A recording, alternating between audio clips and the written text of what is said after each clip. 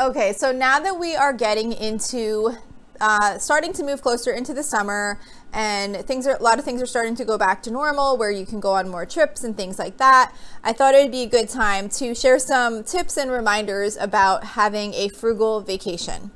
So to me, a frugal vacation, of course, isn't about not spending or not spending a certain amount of money. It's more about making sure that you have identified the money that you want to spend and kind of stick to that amount, so that you don't come back afterwards and find out that you now are short in your money for other things that you had planned on doing or using it for, or saving or whatever.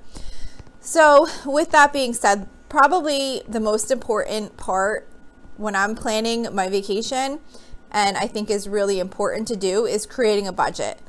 No matter the length of your trip, it's really important to set up some type of budget, because even a day trip can wind up costing you a lot more than you expected if you don't set a budget for it. So of course, if you're just doing a day trip, there's not all that much to consider, but when you're going away for a few days to a week, there's a lot more costs involved. And if you don't set a budget, there's a good chance that you'll end up spending more than you think you will. And often more than you think you will spend is often more than you had available to spend. So spending money on vacation can end up causing stress during the trip if you're not clear on how much you have available to be spending on various things. And you don't want to be stressing out while you're on your vacation, trying to have a nice time, and every time you spend money, you're wondering how much money you've spent so far, if you spent more than you should have, how much do you have available to spend. So by having a budget in place and knowing how much you have available for this trip can really help ease some of that stress, because you already know that whatever you're spending on, as long as it's within that budget that you created, it's not going to cause any financial issues when you return from your trip.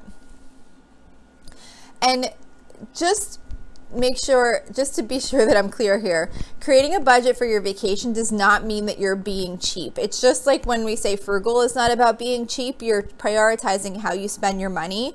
So unless you have an unlimited source of funds, which I don't think most of us do, setting up a budget for your trip is a good idea. If you don't have money saved up for your trip yet, it'll help you decide how much you need to save. And if you already have money saved up, it'll help you make sure that you have enough saved up. And if not, maybe then you'll realize, okay, well, maybe we need to save up a little bit more if we want to do all these things. Or you might maybe look at your budget and say, okay, well, we only have this much available. Is there anything in here that we're willing to cut?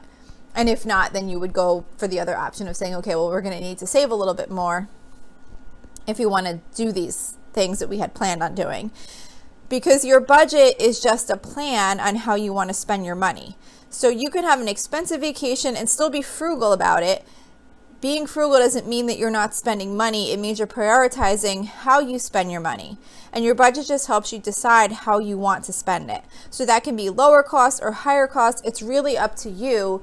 But by having a budget in place, you are in control and you're deciding, rather than just waiting until you're on this vacation and then maybe spending more than you really should have and then coming back and feeling guilty about it. You also want to try and create your budget early if you can, because allowing yourself time to make adjustments to your budget will help you get a better plan together. As time goes by, you'll often think of some things that you didn't think of at first that you'd like to add to your budget. Sometimes you'll just be walking around and suddenly something happens and that makes you think like, oh, I should make sure that I add that to my budget for the vacation. We'll probably maybe have to do a drive-through on the way there or whatever. I don't know. You just think of certain things as more time goes on. So if you have longer periods of time to work on your budget, it'll really help you get a better budget together. And if you're not going on your vacation to like a particular attraction, like say Disney, for example, like, not something that's just centered around like one main place. If you're not doing like a Disney type vacation, if you're just going to some location, you want to be able to do some research on attractions in that area so that you can budget for some of the things you want to do. So the earlier you start setting your budget, the more time you'll have to do some of that research and make sure you include the cost of some of these things in your budget, because you don't want to be out there and think like, oh, this is going to be a really inexpensive vacation, and then suddenly you find out there's all these things that you want to do and you didn't plan for them, and then you wind up going over budget.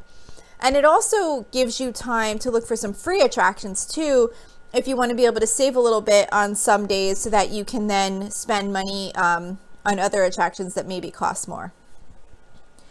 You also want to make sure that when you're budgeting for your vacation that you really try and consider all of the costs. So the first thing that I like to do is kind of make a general layout for each day. And it's not important that you follow this plan like exactly if you don't want to. It's more just about getting down on paper like what you think your vacation as a whole will look like, and kind of just like thinking through each day from like the time you actually leave for vacation until the time you get back from vacation. So say, do you have pets that will need to be boarded before you leave? You want to make sure you include that in your budget. Will you need to maybe even budget more than you think for boarding? For example, will you have maybe a day before or after that you have to budget for boarding an animal, because maybe there's certain drop off or pickup times that you might not be able to pick them up or drop them off at a certain time, which causes you to have them to either drop them off a day earlier or drop them off a day later. That might wind up causing extra costs for boarding. Will you need to buy snacks and drinks for the road? How much gas will there be to get to your destination, and how much gas might you need to use while you're actually at the destination? Are you going to be doing a lot of driving while you're there? Are there tolls involved? I know this isn't the case maybe throughout the entire country, but when we drove from New Jersey to Salem, Massachusetts for a vacation, we paid a lot in tolls along the way. So that's something to include in estimating the cost of the total vacation.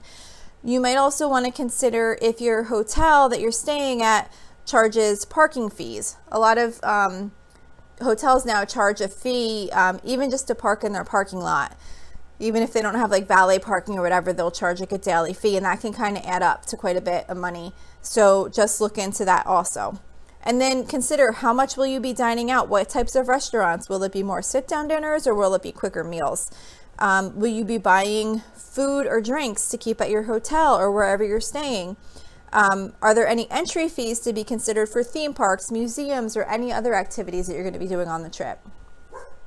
You want to really try and think through as much detail as possible of all the things that you might be doing while you're on vacation, to think of all the costs, because all of these things add up to a lot. And if you're missing some of these big categories, you could wind up spending a lot more money than you thought you were going to. So the more you can kind of think through what your vacation days are going to look like and what expenses might be associated with that, the better of a budget you can come up with. And then of course there's always miscellaneous costs. I always include some miscellaneous dollars in our vacation budget to allow for things that might come up on the trip that you're just not planning for. You know, maybe your kids you want to get your kids some fancy desserts, like while you're walking around a downtown area, and you go into maybe like a little ice cream shop or something, or like a little bakery or whatever. Or maybe you see an exhibit that you weren't planning on and you decide to just go do that. It's always good to have just some miscellaneous dollars budgeted to cover those things, and even just more just as like an extra cushion, because you don't want to have such a tight vacation budget that if something goes wrong then you're totally immediately off budget. It's good to just have like a little bit of extra cushion in there, because you never know, sometimes the cost of something goes up, or like I said, maybe you decide you want to go into something you didn't plan on, or get some nice desserts or a fancy coffee while you're walking around town or something like that. If you know, and if adding any little extra dollars throws your vacation over budget as far as the total amount that you wanted to spend or the amount that you have available, then it gives you an opportunity ahead of time to really look at the budget and see if there's anywhere else you can cut back a little bit, so that you can leave some of that wiggle room in there for something that might come up that you weren't anticipating. Because something is going to come up almost every time while you're on vacation that you didn't specifically plan for. So you really want to try and add a little bit of cushion in there for some miscellaneous spending that might happen. And dining, just like in everyday life, dining on vacation is usually one of the largest variable costs we have. So we can keep the spending pretty low by buying food to cook ourselves, or we can go really high end and eat at like restaurants for fancy meals. Either way you go, it's a good idea to decide kind of in general what your dining plans will be like for the trip, so that you have some type of idea how much money it's going to cost you that you're going to need to put aside for dining out. So when you see the cost of doing a sit-down dinner each night, maybe you might decide, okay, we'll only do half of those sit-down dinners and we'll save that money for something else. You know, you kind of want to see it down on paper. Sometimes you don't really think of it, you know, if you estimate like how much it costs for your family to go out to dinner every night for like 7 days and you see that total, you're like, wow, that's a lot of money. Maybe we do half of those. So whether you decide to do that, do all of those meals or not, putting it down on paper can kind of give you a good perspective of what kind of dollars you're talking about and let you decide if that's what you want to do or if maybe you'd rather spend that money a little bit differently. So for my family, what I find works the easiest for us is to budget a flat dollar amount for dining per day. I do budget it as for the whole time, obviously, but to manage it, for me, it's easier to manage it on a daily basis. So that way, at the end of the day, I can look and see like, okay, how did we track to the budget, to that daily dining amount? And then if we did overspend, we can say, okay, we spent too much on dining today, or we spent above, not too much, but we spent over our budgeted amount for dining today. So tomorrow, maybe we'll just pick up some sandwiches for lunch, or we'll do something like a lot less expensive, and then it'll kind of even out. So I just kind of track it day by day, and it kind of helps us decide what we're going to do the next day. If we're a little bit under, maybe we go do a sit-down meal. If we ran a little bit over the day before, then the next day we cut back a little bit and maybe cut out some extras, or everyone gets water at dinner, which is what I usually try and do anyway. But on vacation, sometimes the family, my kids convince me to let them get soda or whatever. So, you know, maybe you say, okay, well, we're going to just get waters today, no desserts, I don't know, whatever. You can make some modifications if you know you came in a little bit higher on the previous day. So before going on vacation to an area that we're not familiar with also, I usually do some research using TripAdvisor on the local restaurants in the area. So you can read reviews and get ideas about prices so that you have some places in mind before you start your trip. Sometimes I'll even do a search for like best cheap eats in whatever location we're going to. That way you can get some good options for days that you might need to maybe recoup from a day that you might have exceeded your daily budget, or even if you just want to do a generally lower cost dining throughout the entire vacation, it'll give you some good ideas on where to go, because it's the worst when you just randomly show up at a restaurant and you sit down and you look at the menu and it's like all super expensive food and you just want to like get up and walk out because you're like, oh my God, we can't afford this place. So looking at some of these places before you go into onto the vacation or go into the town to let you kind of know like what restaurants are more in your price range can be really helpful before you get out there. And then another option, of course, is considering getting a room, or if you're renting a house or whatever, obviously you would have a kitchen, but if you're getting a hotel room, you know, it's always a good idea to at least consider what it would cost to get you a room with a kitchen. Because depending on the cost of dining out and the location where you're staying, this can end up saving you a lot of money. But it also depends on the size of your family. So you just want to kind of weigh the options and say, okay, how much is it going to cost us extra per night to get a room with a kitchen? And what would it cost us for food, and how does that compare to what it would cost us to go out to eat? Because to me, if it's going to be cheaper to go out to eat, then I'd rather just go out to eat. You know, if it's going to save a lot of money to cook at home, you know, then by getting that kitchen, then I don't mind doing that, but I don't necessarily want to cook on vacation if I don't have to. We did rent a cabin at Disney one time and we cooked a lot of meals there. But that was like fun. Like we had just like different things that we cooked in the oven, and we got like some microwave foods and things like that. So just depending on your family size and where you're going to stay, that might be an option. But you do want to price out all the costs involved and just make sure that you will be saving money if you're going that route. Because the thing is with grocery delivery being so convenient now, you don't even have to use up vacation time to go to the grocery store. So if it works out where it's a significant savings and you don't mind cooking, even if you just do some quick things that you could just pop in the oven for like certain nights just to save a little bit, maybe buy like some frozen pizzas or like some microwave meals or things like that you can just kind of cook up really quickly, just to kind of fill in some gaps here and there. That might be a good option for you.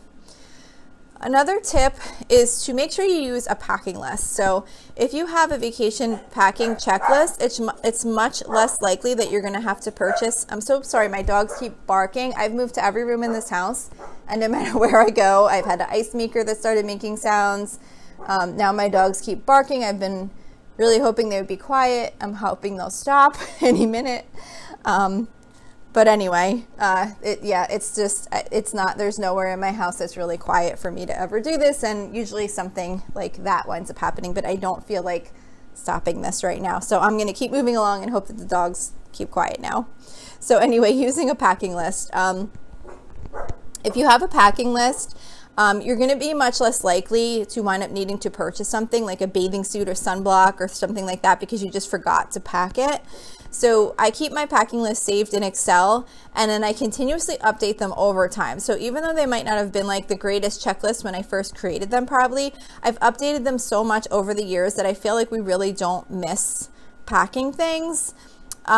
Because what we've done is while we're on vacation, if we realize that there's something that we should have packed, I'll make a little note of it. And then when we get back from vacation, I open up my spreadsheet and I add that item to the list so that I make sure we don't forget the same thing in the future. And then I do kind of separate the list into lists for different types of trips. Like, so for example, a camping trip list, checklist, would have different items on it than if we were going to go stay in a hotel. So that way I'm not looking through like a list of everything we could possibly need no matter where we're going. It's more geared toward like the type of vacation. But it's just really helpful, and it helps us from having to wind up buying things that we already have at home on vacation because we forgot them at home. And oftentimes, you know, when you're on vacation, you're in a touristy area sometimes, and then the cost of these items are going to be even more expensive. So not only are you buying something that you didn't even need, you're probably paying a lot more money for it. So using a checklist to pack can be really helpful for that, to make sure that you're not forgetting things that you really need to have while you're on your vacation. And then of course, tracking your expenses. So as always, tracking your expenses is so important to sticking to your budget. There's nothing worse than coming home from a great vacation to find out that you overspent your budget by a significant amount of money. So while you're on your trip, if you could try and have some mechanism to track your expenses. That could be a notebook, a spreadsheet, an app, whatever you like to use to keep track of your expenses. I use an app called Budget. I think it's just called Budget. And I use the free version, so it only gives you 3 categories of budget. So I keep it really simple, and I just have meals, gas, and miscellaneous. I might change that depending on the trip that we're going on if it makes more sense to categorize in a different way. But that kind of works for me because it's just, I use it basically just to track our expenses each day. And then I do usually have my laptop, and I'll update like our actual detailed budget on my laptop like later on at night, maybe when we're at the hotel, or every couple days. But this is more just to keep on top of expenses as we're spending them, because I always have my phone with me. So as soon as an expense occurs, I record it in the app right away, because it's so easy to make a purchase on vacation and completely forget about it by the end of the day. Because you're on vacation, you're having fun. You don't think like, oh yeah, we bought like 5 sundaes for the family, and that costs like an extra $35 or $40 or whatever. Ice cream's really expensive. And then, oh yeah, and then we also stopped in the arcade after we were done at the ice cream shop, and we let the kids play like, $20 worth of games. So that was like another almost $60 right there. Like, these things just kind of happen sometimes when you're on vacation and you're not really thinking of it. So I find that by recording them, like as soon as they happen, it just helps me see what we've spent so far that day and not get too carried away with spending money if we have a certain amount that we have to spend for that day and we are getting close to it. So the thing is, though, by knowing where you're at with your budget during your trip, you can make other decisions about purchases you may or may not want to make while you're on your trip. So just kind of having that tracking of knowing what you've spent so far and where you're at compared to what you budgeted for the entire trip can really kind of help you make some decisions, whether you're overspending or underspending. I mean, if you're coming under budget a lot so far because you didn't spend as much as you thought you were, then maybe, you might say, oh yeah, let's do that boat trip or whatever, because we're really far under and we can definitely afford that in our budget now. Where if you're not tracking, you really don't know sometimes if you have enough money left to do certain extra things that might come up. And then my last tip for budgeting on a frugal tips for a frugal vacation is be mindful of YOLOs. So the equivalent of impulse spending in regular life are those big expenses you can rack up on your vacation because you only live once. Yes, it's true, you do only live once, but just like you wouldn't spend wildly above your means in daily life, it's not a great idea to do this on vacation either. I've definitely had my share of you only live once expenses on my vacation to come home to a credit card bills that I could not pay off. So while at the time it seems fun to just take advantage of everything possible, it's really often not worth, or probably never not really worth, coming home having to deal with the financial aftermath if it's really going to hurt you financially and you don't have anywhere to pull that money from. Of course, if you have it in your budget to do these things, or you say, well, we have that little bit of extra savings that we were going to do this with, we could use that to do this, and you kind of have a source for it. That's one thing. It's when you really get carried away and you have no way to pay for something and you decide to just do it just because you're on vacation and you're having fun and you just want to do it on a whim. Just don't set yourself up to come back and have to deal with a financial mess that you shouldn't have to deal with because you are there, you have a budget, you're tracking your expenses. So just try and kind of be mindful of those types of things that maybe are a little bit above your means right now and might not be as great of an experience to equal the fact that when you come back, you're going to now have to figure out how to pay for all this stuff that you spent that you really didn't have the money for. So that's it for today. That's my tips for a frugal vacation. I hope you enjoyed this episode. Don't forget you can email me with any questions or suggestions at lolasfrugallife@gmail.com. You can follow me on Instagram and Facebook at lolasfrugallife. You can find blog posts for each episode on my website at lolasfrugallife.com. You can join our private listeners group at facebook.com/groups/lolasfrugallife. And if you enjoy the show, please make sure to subscribe on Apple Podcasts, Spotify, YouTube, or wherever you listen from. And I would love it if you would screenshot the show and tag me on Instagram so I could see you're listening. Also, if you could please take a couple of seconds to rate and review the podcast, that would be really helpful to me. And there's a link to financially support the show in the episode details if that's something you're interested in. So that's it for today. Thank you so much for listening, and I hope you have a really awesome day.